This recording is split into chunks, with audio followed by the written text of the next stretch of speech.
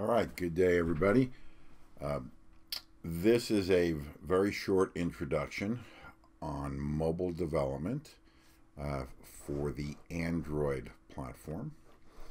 And I'm going to take you through here in just a very few minutes, a very brief overview, and I have a simple app prepared to show you how to do it. So let's begin. You see the window right here. This is actually Android Studio. So Android Studio is an IDE, an integrated development environment for creating mobile applications on the Android platform. It's a fully featured IDE. It's got lots and lots of functionality. So let's just take a look. I've created a project here. And you see over here in the left, there's a series of folders, and each folder contains material associated with the project. Let's go down here, and here's the app folder.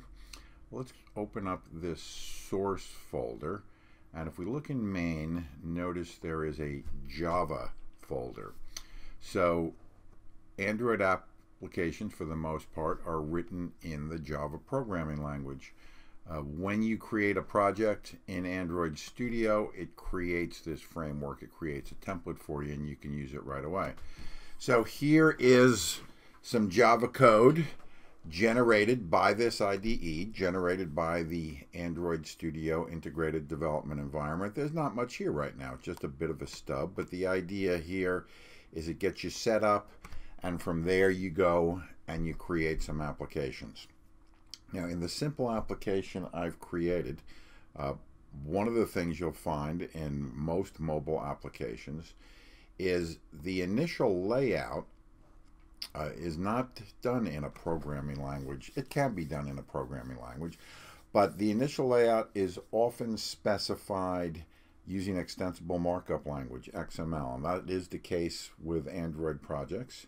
So I'm going to open this folder called Layout, and here there's a file called activitymain.xml. So we'll open that up, and we'll see that there's lots and lots of XML code. Well, not too much. There's a little bit of XML code here. So let's go ahead and take a brief look at this. So here is what's referred to as an image view. An image view is exactly what it sounds like. It is an image that's going to appear in your mobile application.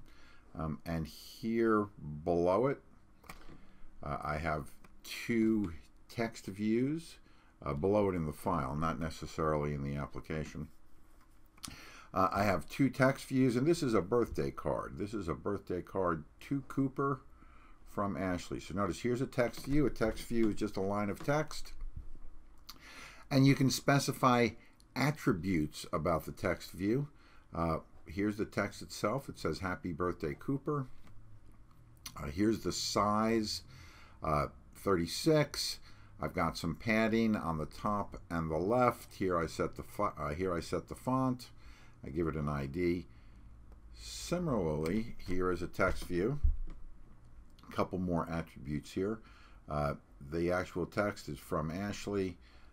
There's the size, padding on the top and bottom. So we lay this out in an editor. Suppose we want to see what it looks like. That sounds like it'd be pretty useful, yes? So there's this preview here, and here is what it would look like on a Nexus 4 device. And I appreciate this is pretty dark, but I'll show you a bigger version in just a second. So here, there's the image view. Here's the text view, Happy Birthday Cooper. Here's the text view, Happy Birthday Ashley. They're both positioned on top of this image. And it's an image, you can see it's a bridge, an image of a bridge. So this is giving me a preview of what it's going to look like. Now, I could develop this using a real phone, but suppose I didn't have a real phone available. What you can do is you can create an Android virtual device, or a so-called AVD. And here are a bunch of virtual devices created. And this is actually a software, it's a software mobile device. The thing that's really nice about these run the same code and the same Android base that your mobile device uses. So here right now I'm running a Nexus 5. What does all this mean? It means I'm running version 5.1 of Android on a x86 CPU. And here actually, so this is where I set it up. Here is the phone itself. So here is the soft phone itself. Now you can see it looks in every way like a real Android phone. It's not quite as responsive. You know, we're drilling through multiple layers of software here, but it's super handy and super useful. And you can see this is the real deal. Let's go ahead and see if we can open up a browser. Okay, so there it goes to the Google page, and let's do a search. It was asking me if I wanted to install the Google search app for Android. Let's search for Android development. And I'll spell it correctly. And see, this is the real deal. It's a little slower than your cell phone, but it brings up. This is actually a real. So this is a real browser running inside this emulated cell phone, and it brings up all kinds of things for doing Android development. So it is the real deal. All right, so let's go back. What we're going to go ahead and do, we'll go ahead and run our mobile application on this soft cell phone. So to do that, I'll bring it back in just a second. Note up here, I'm going to push this green button, run. And it's asking me what I want to run it on. I want to run it on this software cell phone.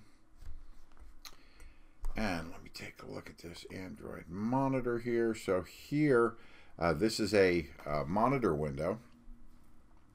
And it's actually building and deploying the application to the Android cell phone.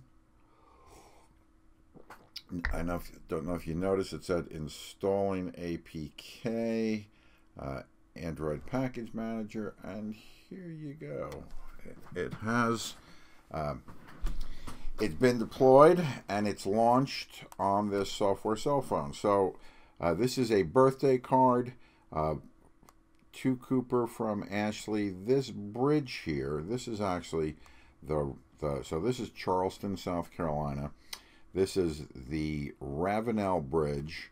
It's over the Cooper River.